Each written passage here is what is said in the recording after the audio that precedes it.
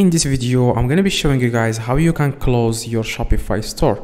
Now, if you want to remove, like if you want to remove your account permanently, you can do that. But after you do the steps that I'm about to show you, like Shopify will not charge you anything. Okay, like your store will stay inactive, and people will not be able to see your store after you do the steps that I'm about to show you. Okay.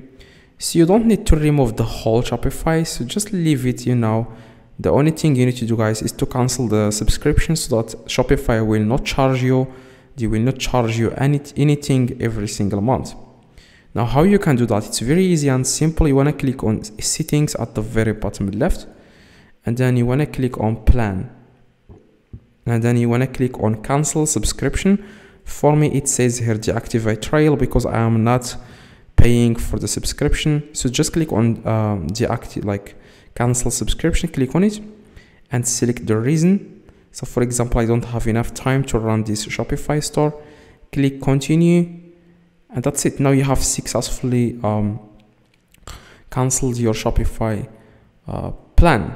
Okay, now what you need to do, guys, next, a lot of people have a lot of apps, like they are paying for apps and stuff like that. You want to click on settings at the very bottom, and then you want to scroll down and click on apps and sales channels, and make sure you uninstall any app here. Like if you are paying for an app, you want to uninstall it so that they don't charge you. Okay, anything, like if you are paying for the app, if you don't pay, then there is nothing to worry about.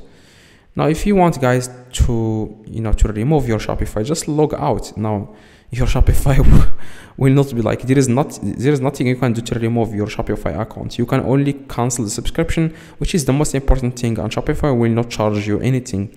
Now drop a like on this video, and I have good, guys, a very good business alternative to Shopify.